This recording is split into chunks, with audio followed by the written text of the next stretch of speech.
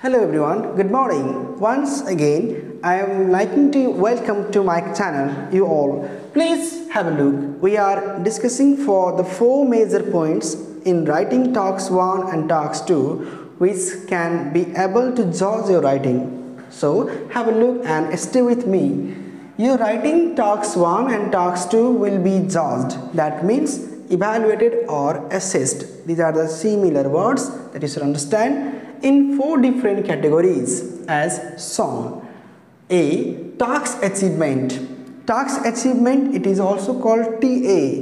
That means how much you understand about the topic and how you introduce your writing. That matters from the first paragraph of your writing in talks 1 or talks 2. So when you are talking about or when you are writing about any topics, if you have read the question once or twice and if you get some plan, if you generate some idea, then there is a high chances that your answer, your task achievement will be good. If you could not understand the question and if you are giving the answer and that has no relation with the answer of the question, then your task achievement will be poor. So always focus to read the question first and you have to write according to the demand of the questions. That is called TA, right? So what do you understand? Task achievement means the main theme or understanding of the question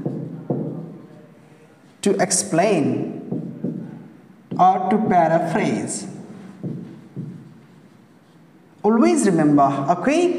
Next is called cohesion and cohesive. Cohesion and cohesive means you should write in a chronological order. When you are writing in a chronological order or sequential order, your answer can be meaningful, right? So what comes next? What comes one after another? If you are going to write like this, cohesion, the form, the structure of writing should be very clear. Cohesive means also looks like similar, to write in a better form, better linguistic terms. Okay, so that means what you learn, it means to maintain the writing structure, forms and linguistic terms should be very clear, right? C number is called lexical resources. That means the vocabularies. As you know, English IELTS writing is a test of your use of vocabularies, similar words, that is called synonyms. So always remember, in your writing you should use a wide range of vocabularies. That means the words, okay, synonyms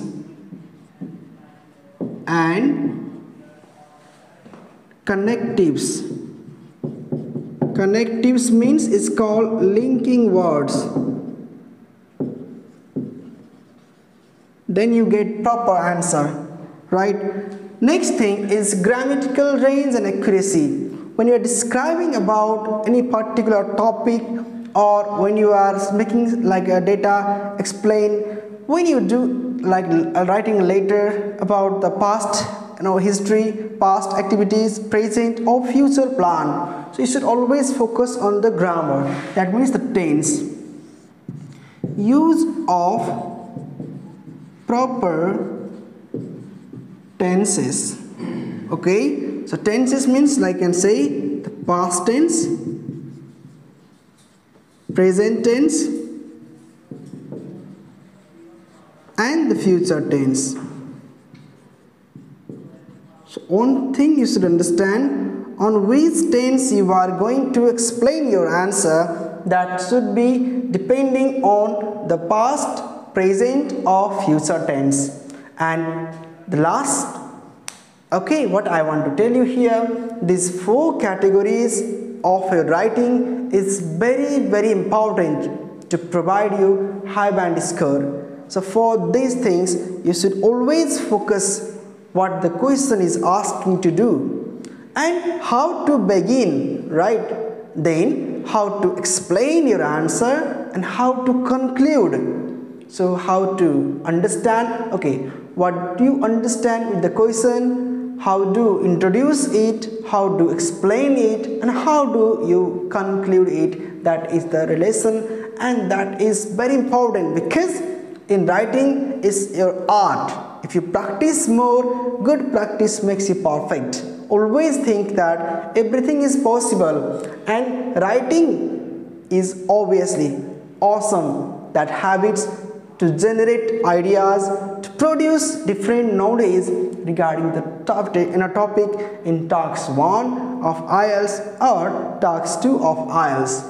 In Task 2, writing essay. In Task 1, either writing letter for GT or analysis of the data for writing Task 1 in academic. Thank you for watching, and now we go for the next.